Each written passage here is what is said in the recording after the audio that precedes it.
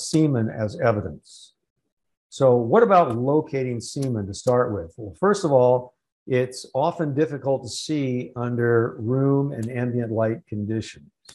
So often what we do is we just collect things that could have traces of semen on them and submit them to the lab for processing. You would want to be collecting victims' clothing, especially underwear, suspects' clothing, bedding, towels, tissue papers. Where are these located in relation to whatever the crime was? Car seats, anything that you believe that could have signs of semen, you would collect those things and send them to the lab. Now, as far as being able to visualize them, again, they're hard to see in normal lighting. They may appear as slightly yellow stain on light colored fabrics, or maybe even a whitish stain on a dark colored fabric. Sometimes they appear a little crusty, but often they're going to be overlooked. So you collect those things and ask that they be tested. Now, there is a way that you can look for signs of semen at the crime scene other than just collecting the items. So you can use special lighting, a forensic light source or an alternate light source.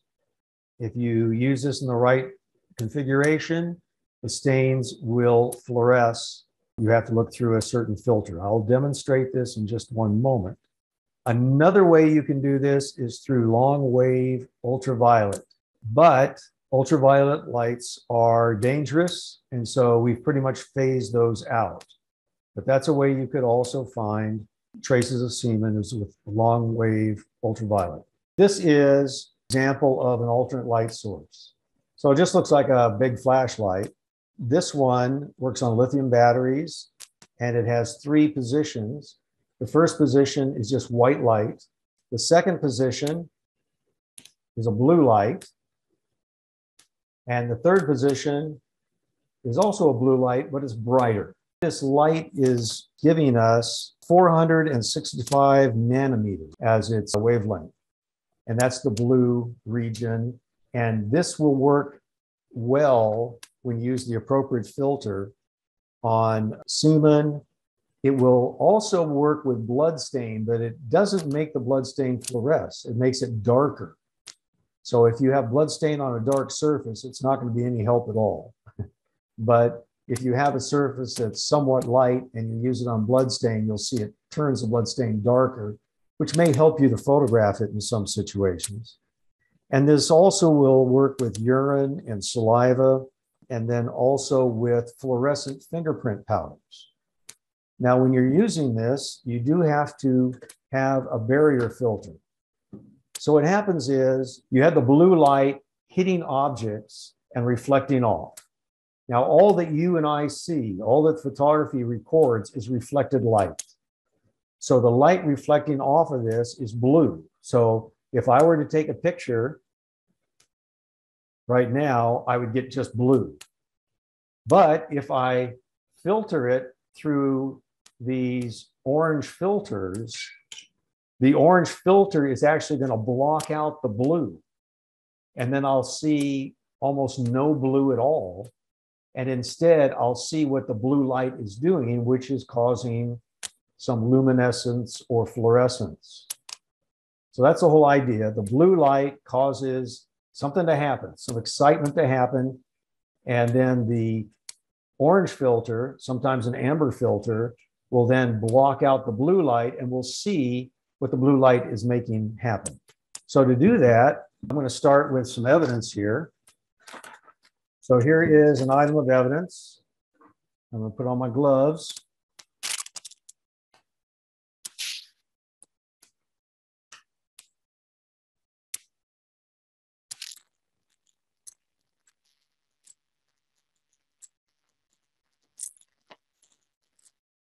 And in the evidence is some paper.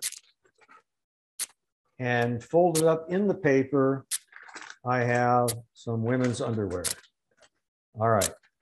So just with the normal light that we have, the visible light, if we look carefully, we see nothing. I don't see anything at all. Well, maybe something a little bit right there, a little bit of a crusty thing right there. But otherwise, I can't see anything that would indicate that there is any body fluid, especially something like semen there. So what I'm going to do now is take this orange filter and put it in front of the lens. And I need to darken the room. The first position is a white light. So this is not going to help us any, even with the orange filter. But now if I put it on one of the blue lights, we can see stains here, including that little crusty part. That's that really bright spot on. We see more in other areas as well. So this is what we would use to look at evidence at a crime scene. They'll also often use this in the crime lab. So right now, you're not really seeing any of the blue light. If I take the filter out, then that's all you see is blue, but with the filter there. So at the crime scene, I am going to wear the goggles. And then if I need to take photographs at the crime scene, I'll just repeat for the camera what I had to do to be able to see this with my naked eye. So I had to use the alternate light source and I had to use orange goggles. Well, then that's what I just do for my camera. I go ahead and use the blue light for my light source, and I use the large orange filter in front of my lens. Something to be aware of is that semen and urine and saliva are not the only things that can show up with the alternate light source. As you can see in this slide, there is yogurt, milk, lotion, and some kind of glue. Those things are also fluorescing similarly to urine, semen. Saliva is always very faint. I've never seen it very dark. So what does this tell us? It's a presumptive test. It is likely a body fluid, but not necessarily for sure. So we suspect it is. We just, in our report, we say that under the alternate light source, this was fluorescent. And then we let the lab decide what it actually is later. Some students, they've got their camera set up. This one is holding the orange filter and holding the alternate light source. And the other one's taking the picture through that orange filter. Same thing here. Here's the orange filter and the alternate light source. Now, if we have something that appears to be semen, what are we going to do? We're going to document it. We're going to add it to our notes. We're going to take photographs. We're going to add it to our sketch. We're going to prepare our packaging. As far as the order of preference for collecting dry stains, if you have a dry stain, no matter what it is, the very best thing to do is to collect the entire object that has the stain. And as you do that, ensure that the stain will not flake off and become dislodged. You could cut the stain from carpet, upholstery, or other items that cannot be collected. So that's, you can't take the whole item, you take a portion of the item.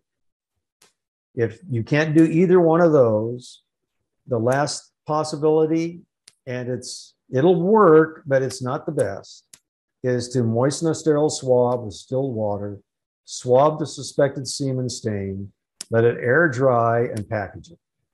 But you're not going to get as much of the sample. It will be a little more challenging for the lab. So if it's like underwear, you can take the underwear. If it's a sheet, you can take all or part of the sheet. If it's the seat of a car, maybe you'll consider cutting out a section of the seat of the car, especially if you're using an alternate light source in it and it's shining. You're gonna want to get that evidence.